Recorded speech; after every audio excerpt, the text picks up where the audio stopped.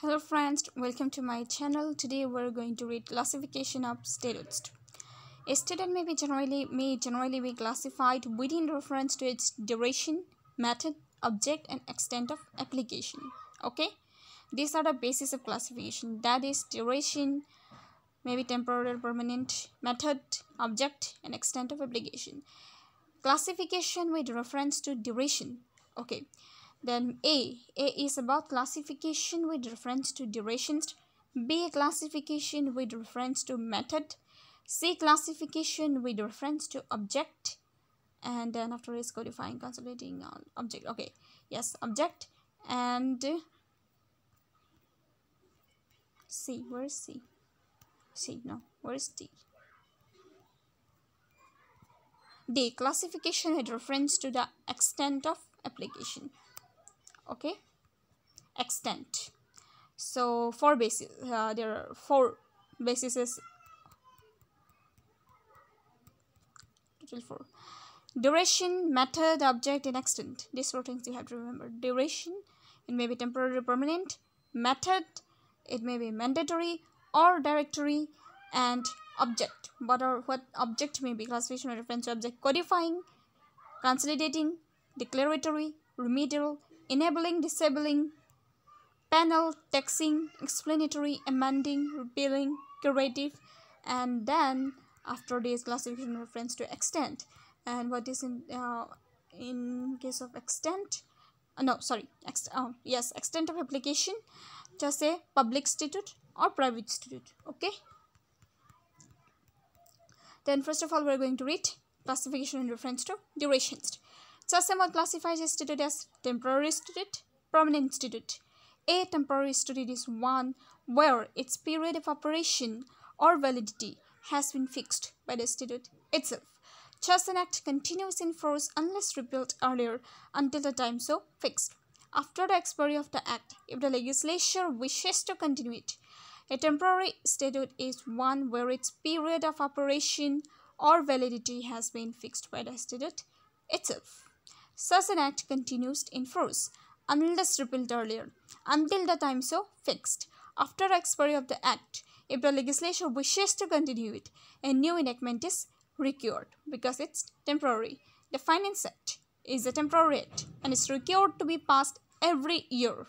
Okay, the Finance Act is the best example of this. A permanent statute is one where no such period has been mentioned, means no such period has been fixed. But this doesn't make the statute unchangeable. Such a statute may be amended or repealed by another act.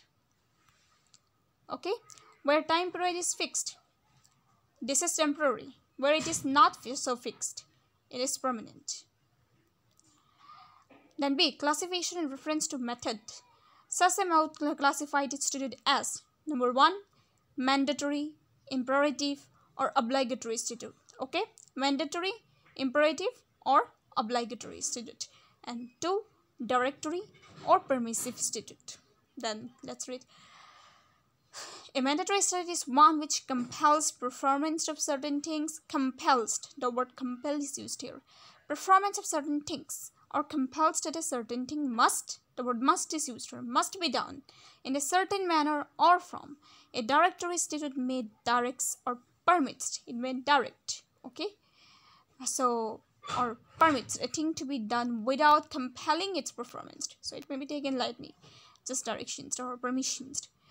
In some cases, the conditions or forms prescribed by the statute have been regarded as essentials to the act or thing regulated by it, and their omission has been held fatal to its validity. In others, such prescriptions have been considered as merely directory, the neglect of them involving nothing more than liability to a penalty, if any, were imposed for breach of the enactment. A mandatory provision has to be strictly observed where a substantial compliance of a directory provision is enough. For example, welfare scheme, welfare acts. These are just directory in nature, but certain laws, for example, IPC, CRPC, these are mandatory in nature, which compels performance of certain things, and breach of which may result in miscarriage of justice because it's a kind of serious criminal nature. And welfare schemes, maternity relief act or something like this, which are directory in nature, because these are for the purpose of giving more benefits to the society or people. Classification with reference to object. A statute may be classified with reference to its object as number 1. Codifying statute, 2. Consolidating statute, 3.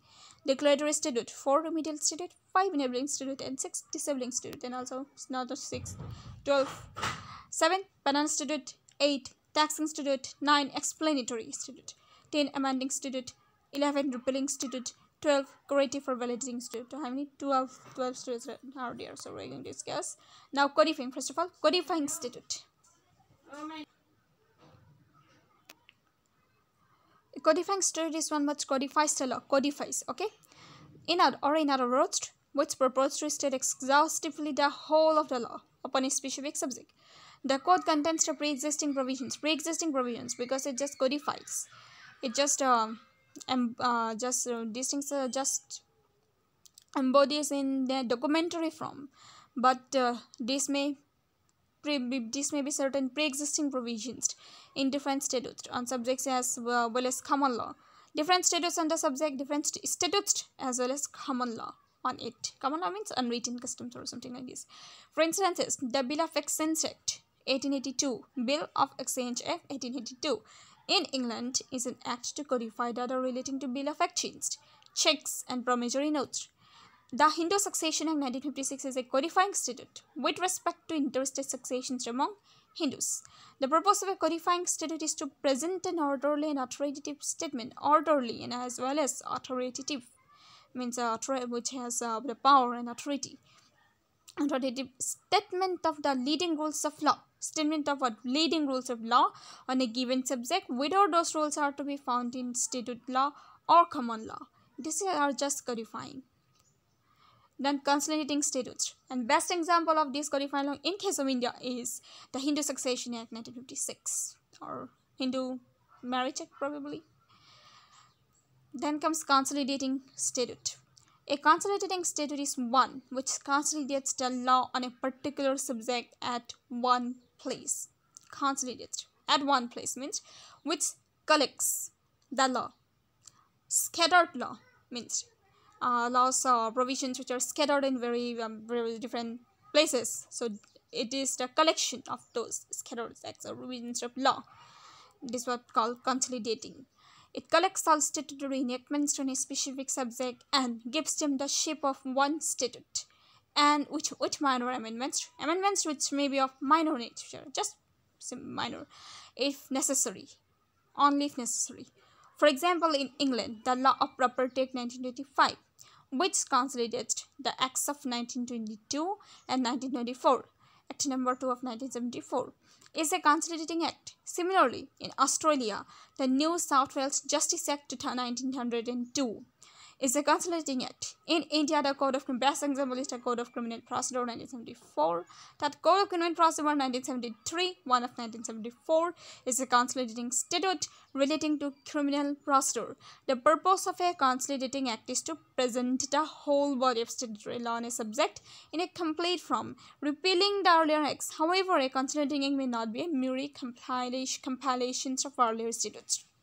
Collection means collections of statutes and placing them in one place, giving them the subject on a complete, forming a complete code or statute or something like this. So then, declaratory statute. A declaratory statute is a statute to remove doubts. Declaratory, declare. I declare something. Declaratory statute is a statute to remove doubts, either in the common law or in the statutory law. Common law means it's unwritten, customary. Statutory law, stated. Passing of a declaratory statute becomes desirable. Passing of a declaratory statute becomes desirable when certain expressions in common law or statute are being misunderstood. This may happen, for instance, example is necessary, when the courts have been interpreted a particular expression as connoting a specific meaning which the legislature feels is wrong notions of the expression. In such a case, the legislatures may pass a declaratory statute declaring the correct meaning of that expression, thereby setting at rest the controversy about the correct meaning of the expressions. Mere use of the expression is hereby declared does not necessarily make the statute a declaratory statute. Then comes generally, A declaratory statute contains a preamble and also the word declared as well as the word enacted. The main objective of such an act is to remove doubts. Main objective is to remove doubts as to the meaning of the existing law. Existing law, there must be an existing law, and the purpose of just declaratory statute is to remove doubts as to the meaning of the existing law or to rectify an interpretation which the legislature thinks is wrong. Thus, a statute does not create substantive right. It does not create any right. It just merely declares something which is doubtful in an earlier existing law or statute. It simply declares the law as it is and as it had been at the time when the act came into force. A declaratory act has retrospective operation, but already decided matters under the act cannot be reopened. So it has the retrospective operation because it declares something which is misunderstood in an earlier act. That's why it has retrospective operation. But decided matters which have already been decided by the court under the act cannot be reopened. Again, cannot be reopened. So if, however, during the pendency of an appeal, a declaratory, this is an exception. If, however, during the pendency of an appeal, a declaratory act is passed, the appeal will be decided on the basis of just act. In England, the Territorial Waters Jurisdictions Act 1878. In England, the Territorial Waters Jurisdiction Act 1878 and the Freshwater Fisheries Act 1886 are illustrations of declaratory statutes. In India, the Income Tax Amendment Act 1985, which added explanation to sections 40 of the Income Tax Act 1961 and the Finance Act 1987, amending the definitions of owner of house property in section 27 are declaratory acts. Then comes remedial statutes.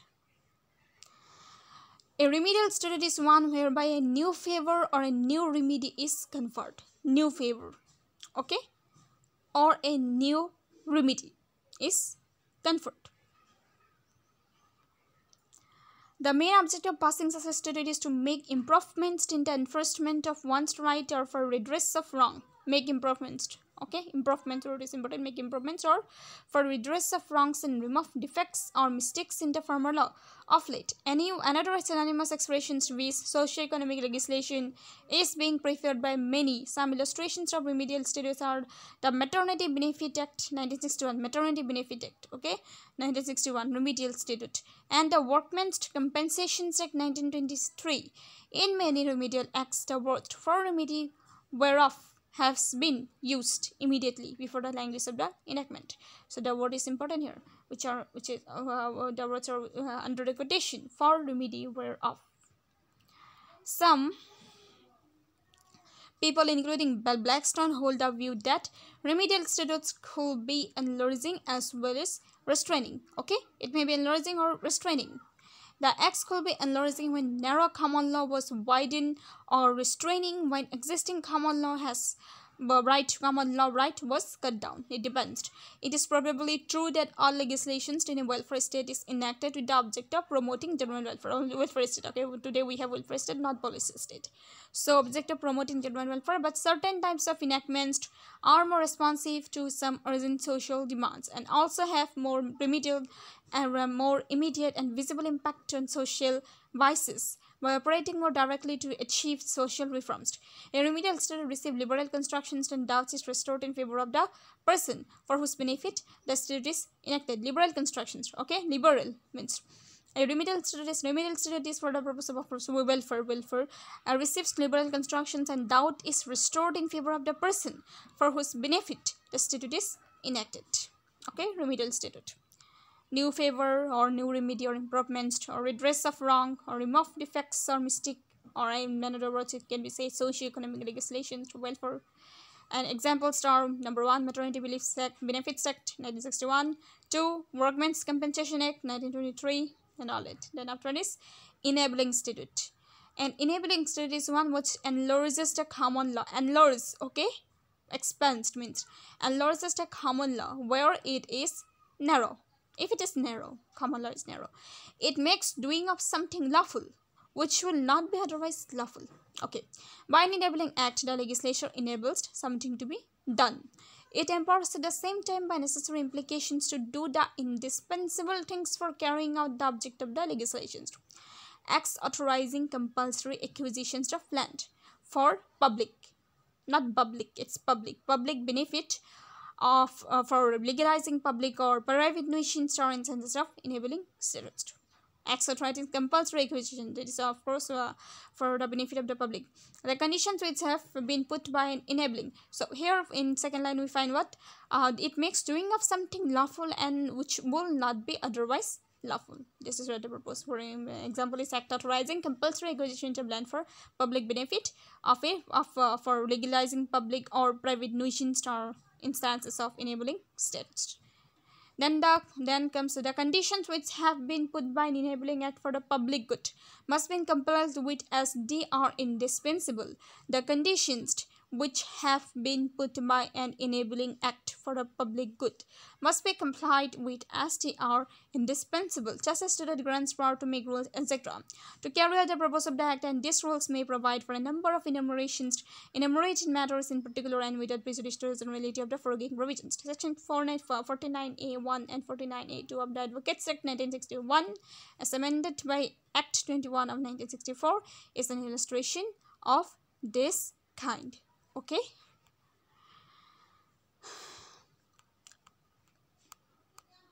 Then comes disabling. After enabling, we're going to disabling statute. So disabling statute is one which restricts or cuts down a right conferred by the common law. An act restraining a common law right is a disabling act. Then comes penal statute. So a penal statute is one which punishes certain acts or wrongs. Provides punishments. For example, Indian Penal Code. Then comes such a statute may be in the form of a comprehensive criminal code, criminal code, or a lowest number of sections providing punishments for different wrongs. Some instances of such statutes are the Indian Penal Code, Arms Act 1959, Prevention of Food Adulterations Act 1954, etc. The penalty for the disobedience to the law may be in the form of fine, forfeiture of property, imprisonment, and even death. So we have seen an example in section 53 of the Indian Penal Code. What are the punishments provided? Where obedience to law is influenced not by an individual's actions but by a command of the law in the form of punishment, the statute is penal. Okay, so as in jurisprudence, what do we have find? Law is the, according to Austin, law is the command of the state. So this is in the same line as IPC. It provides punishment, but the sanction is coercive sanction or something. A penalty can be imposed only when the letter of the law says so unambiguously and any doubt has to be resolved in favor of the alleged offender. Then comes taxing statute. A taxing statute is one which imposes taxes on income or certain other kinds of transactions. Taxes on what? Income or certain other kinds of taxations. It may be in the form of income tax. Of course, the word tax itself, what kind of statute it is. Income tax, wealth tax, sales tax, gifts tax, etc. The objective of such a statute is to collect revenues. Revenues means taxes of the government. Tax is levied for public purpose. It is a source of revenue generations for the state. So the money is so collected, utilized for welfare activities of the people. Mostly it is utilized. Tax can be levied only when a statute unequivocally so provides by using express language to that effect, and any doubt is resolved in favor of the LLB. So taxing statute is very simple and easy to understand. Explanatory statute. An explanatory statute is one which explains the law. Such a statute is generally enacted with a view to supply an apparent omissions or to clarify ambiguity as to the meaning of an expression used in a previous statute. Explanatory. An act enacted for a express purpose of explaining or clearing up doubts as to the meaning of a previous act is an act of explanations or an explanatory statute. For instance, the Royal Mines Act 1688 in Britain was passed to encourage mining certain baser metals, while the Royal Mines Act 1963 was enacted for better explanations of the earlier act. The latter is an example of explanatory statute. Then comes amending statute. An amending statute is one which makes an addition or operates to change the original law so as to effect an improvement therein, or to change means amendment, or to make effectively carry out the purpose of which the original law was passed. As amending statute cannot be called a repealing statute, it is part of the law it amends. Direct Tax Amendment Act 1974, Direct Tax Amendment Act 1966, Direct Tax Law Amendment Act 1987, Taxation Laws Amendment 20 used everywhere, right? Amendment Act 1962, Taxation Laws Amendment Act 1970, and Taxation Laws Amendment Act 1984, Criminal Law Amendment Act 1983, or Land Acquisition Amendment Act 1984 are examples of amending acts. After this repealing, then curative or validating statute, then classification with reference to extent of applications. Repealing statute. A repealing statute is one which repeals an earlier statute. Repeals, okay? So that these revocations or terminations, replacements or revocations or terminations, may be by express or implicit language of the statute, or may be by necessary implication also express implication implied explicit or explicit language. For instance, as the Hyderabad District Municipality Act 1956 was a repealing act which repealed the Hyderabad Municipality and Town Committee Act 1951. Similarly, the Code of Criminal Procedure 1973 Act number, this is the best example, Code of Criminal Procedure 1973 Act number 2 of 1974 repealed and reenacted the Code of Criminal Procedure. First of all, it repealed. Secondly, it reenacted the Code of Criminal Procedure 1898. Curative or validating statute. A curative or validating statute is one which is passed to cure defects in prior law or to validate legal proceedings. Instruments or acts of public and private administrative authorities within the absence of such an act will be void for want of conformity. Want of conformity with existing legal requirements, but which will have been valid if the statute has so provided at the time of enacting. The provision of a validating statute is to remove the cases of ineffectiveness or invalidity of actions or proceedings which are validated by a legislative measure. After that, what we'll read, classification in reference to the extent of obligations, that is, public statute and private statute is very simple and easy. A public statute is one which relates to a matter of public policy. Just a statute may be general, local, or personal in nature. Public policy general, local, or personal in nature. A private statute concerns with matters which are individual in nature or is related to a body which has no public consequence. In the United Kingdom, UK, proof of a public act is not necessary in a court, but a private act has to be proved. Okay. According to the Interpretation Act 1998 of England, all statutes passed after 1850 will be public statutes and will be taken judicial notice of unless contrary is provided in the statute itself. The origin of private act seems to be in orders made by the Parliament upon petitions of individuals who wanted redressal of private grievance because no remedy of them was available in common law. Done. It's finished here. Thank you. Thanks for watching. This video is about the kinds of statute, I think. Yes. Classification of statutes. Okay. Thank you. Thanks for watching. If you like my channel, please do not forget to subscribe.